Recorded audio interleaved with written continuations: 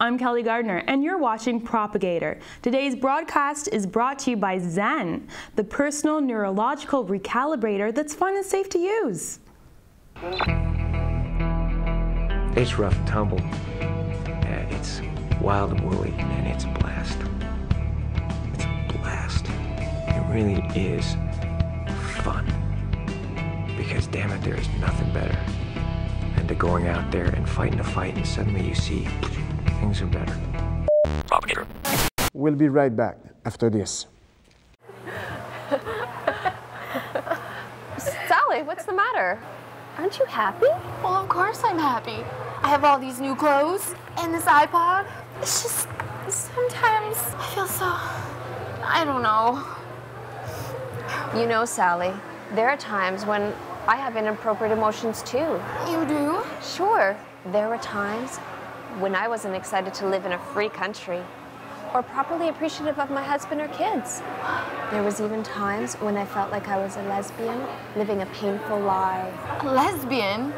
But you're not wearing an armband. That's because I discovered Zen. That's right, Zen, the personal neurological recalibrator that's fun and easy for anyone to use. Don't let bad feelings bring you down. Get Zen. Anger, jealousy, low libido, no longer a problem with Zen.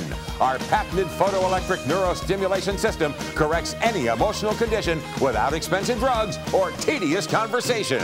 Here to tell us more about the amazingly splendiferous Zen neurocalibrator, it's our host, dazzling Diamond Darryl K. Hey! How's it going, everyone? Are you ready to feel good? How about calm? How about this? How would you like to feel exactly the way you want to feel when you want it? Well, today we got the solution on sale so you can literally buy your blues away. And here to help me show you how, it's the lovely and talented baby Jessica! Hi! I fell down a well. You sure did. I mean, who could forget that, eh? Not me. Jessica, answer me, Jessica. Emergency rescue unit. 18-month-old child has fallen down a water well. Rescue efforts are intensifying at this hour. We need a miracle is what we need. Must have been just a little traumatic, huh? Super traumatic. I'll bet. When I got hungry, they sent down a monkey with a sandwich. Well, there's a silver lining. Sounds delicious, Jessica, but seriously, baby J, what if I told you that my company, Diamond Industries, had the solution to all your problems? One device that could instantly put an end to anxiety, depression, anger, jealousy, even unrequested lust. Wow, that sounds really nice, Diamond. Can I try? Well, it's not just nice, it's easy.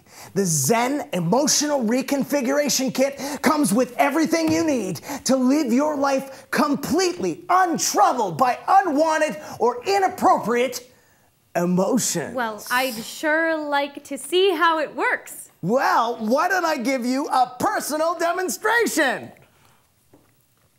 With the help of our friend Sally over here. Sally! Hey! Hi, Diamond. Hi, Jessica. I loved your well rescue. I even have it on DVD. Wow, I'm really glad you liked it. It was really dark down there. Thomas C. Maypothers IV, better known as Tom Cruise, is flying high on the campaign trail, but that hasn't stopped his critics from raking through the muck. Most recently, U.S. Senator Jamie Kennedy has demanded an explanation for a narrowly averted international incident that occurred while Dr. Cruise was serving in the U.S. Air Force back in the 1980s. Greetings. Watch the birdie. Jeez, I cracked myself up. Improbably, the pilot of the Soviet jet in question was none other than future Russian President and Putin hand puppet Dmitry Medvedev.